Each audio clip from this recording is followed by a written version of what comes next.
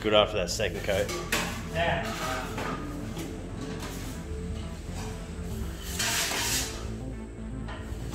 You even get away with sanding. Yeah. We had a ceiling, a patio once. We just second coated it like this. And the painter thought it was finished, so we just sanded it and painted it. Did he? Ended up not even being able to see it. It was only a small one, so it had like 3, maybe 1200 meter joints. And I was like, fuck, yeah, we didn't even finish it. And he's like, what do you mean? Because we used a 10-inch and almost was finished. Yeah.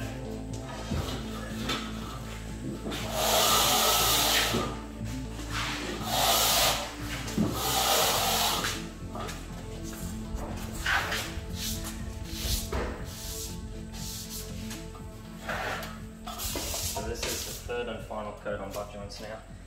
Basically we want to do one trowel wide each. So you find your center, one side of that, run it up, same on the other. So you're close to 24 inches wide.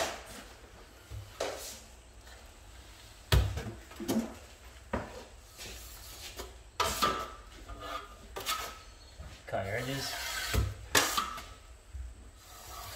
I like to use a trowel to put the mud on, but I like to use a knife to get it off, because the knife's a bit smoother. You don't take it all off. Yeah. Whereas our trowels, they're all bent for external. So if I were to try that, I would always leave that cut line. Yeah. Whereas with the knife, you don't leave that.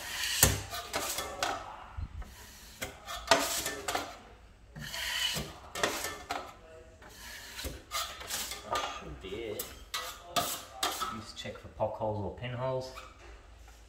Don't see anything. You can't really get that glaze.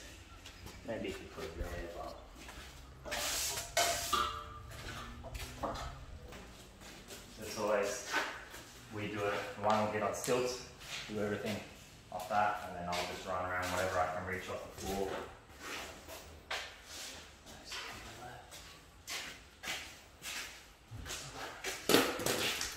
You always get damages here and there.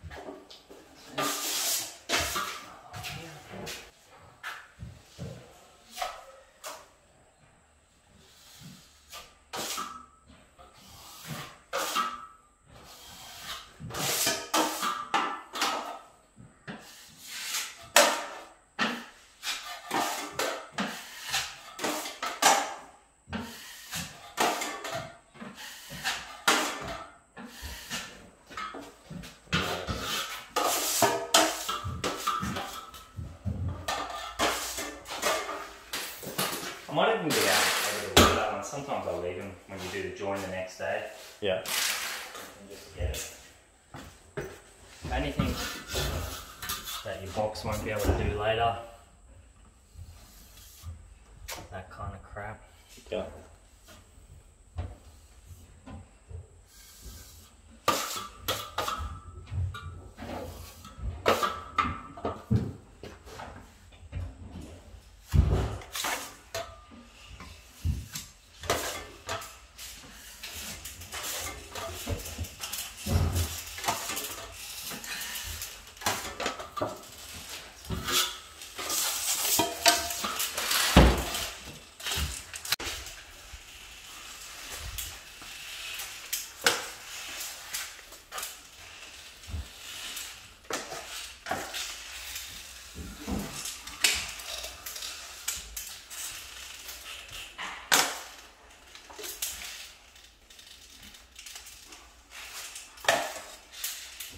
probably get main funnels for using an 8 to apply them on.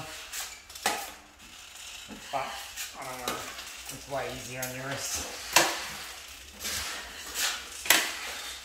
If they're making fun of you doing that, I hate to think of what they're doing to me.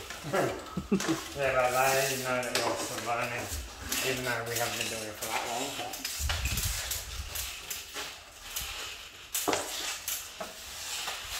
And we skim it like that because we're doing this all in one day. Yeah. So it helps with the pinholes. Yeah.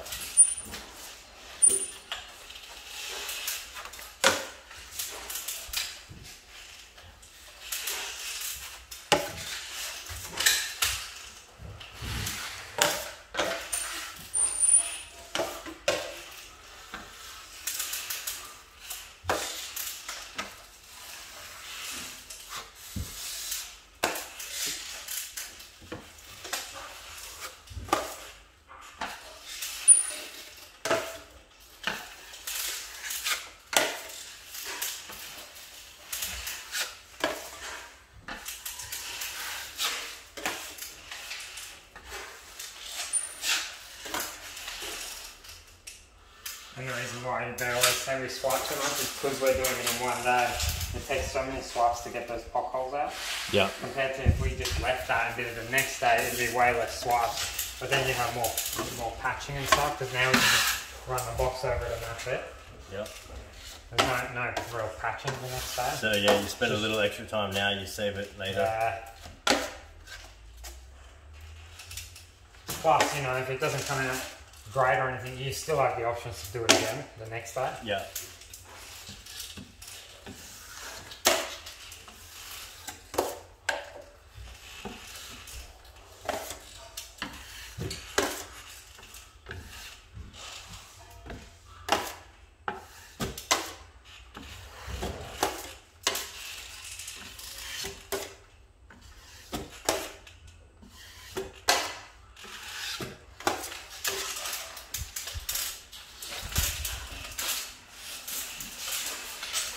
See, this one was good, it was hollow the whole way. It wasn't locking on the tape whatsoever.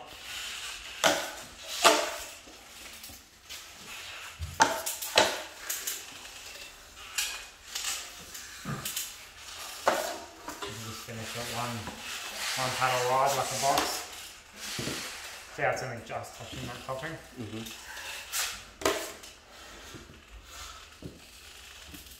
One more. That's on the stand now, it'll be flat. See, they're the best Max when you can get those. Yeah. Instead of having to bust them out.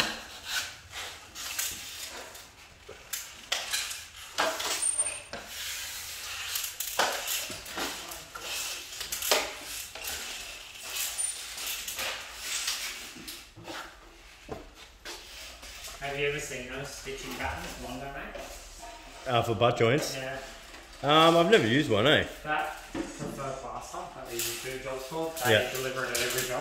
Really? Yeah, and when you got good cheaters and they have installed, literally you'll get no butt joints that you've got to do. Really? They're good, eh? Yeah, you check them after you tape. Like when you saw me doing second coat on them, I was checking them with my paddle, because even when they don't use it, sometimes they are hollow, like that one was there. Yeah. Just depends on the frame, really. But yeah, it's so handy when they get it right.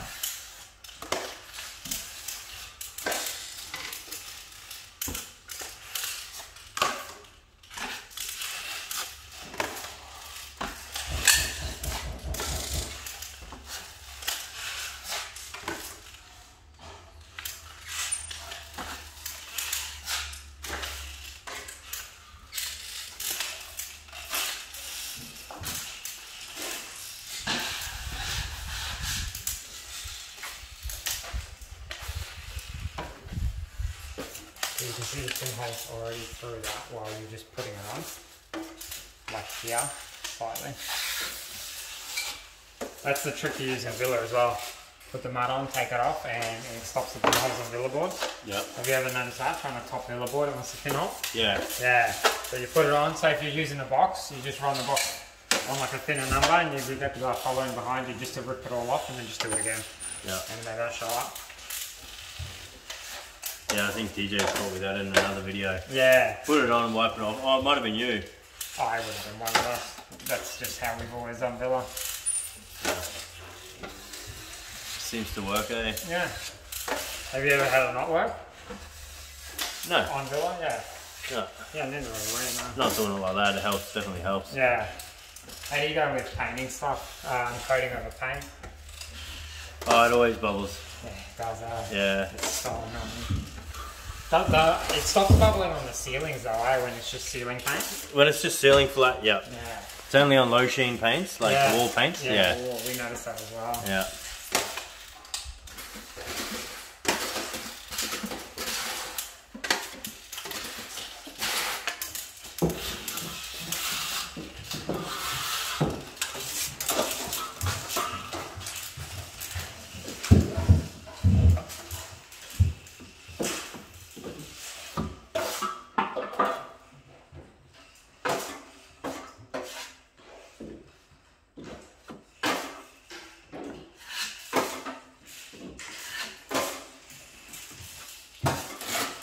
Just before we run the folding, because now we're going to flush. Most of the time if we're doing just a small house like this, it'll cut in, so we'll quickly, before anything gets mixed up, just with some old mud, fill all those little things. Yeah.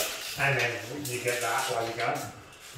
And then you mix, and then you run the box. And because it's such a small fill, it's already dry before you even run that box. Yeah. It just needs a You minute. don't notice it again, eh? Yeah. And then you run the box through it all, and then you're good. When it's a bigger house, you have time. That's what 10-inch dries quick enough. Yeah. And it doesn't even jag the flusher.